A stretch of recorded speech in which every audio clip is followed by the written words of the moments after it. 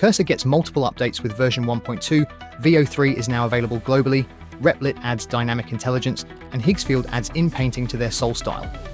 Here's today's AI news. Cursor has just shipped version 1.2.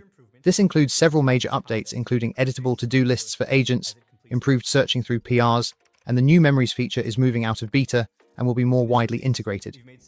The fight to be the leading AI IDE is intense, and this is likely to drive huge amounts of innovation through this year.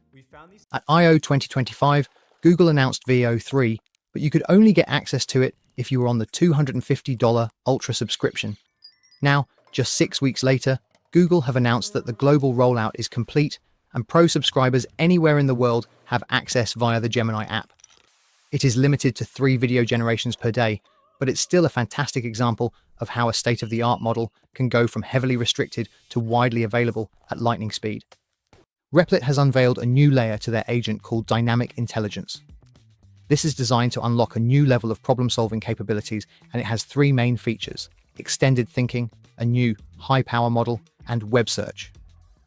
This should allow the agent to think deeper, reason better, and access the web to get more complete solutions to complex problems.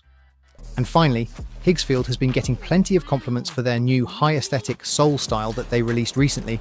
Now they've added in-painting to the workflow.